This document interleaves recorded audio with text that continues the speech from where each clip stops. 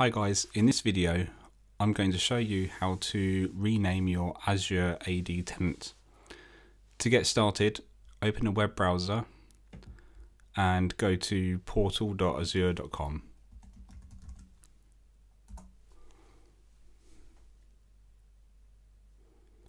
Next, either click on Azure Active Directory from the Azure Services banner or search for Azure Active Directory in the search bar at the top.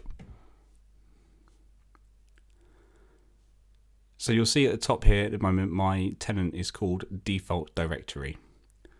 So to change that, we go down to properties under manage on the left here. And then you'll see here it says default directory. So you can rename this to HT tutorials, which was spelt right and I still changed it. Who knows why. So now you've done that, click save.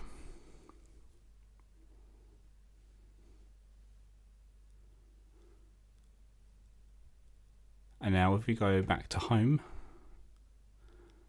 and back to Azure, we'll see that on the left here we have HT tutorials, and I'm sure after we refresh the page it will also change up here in the top right as well. So let's give that a go.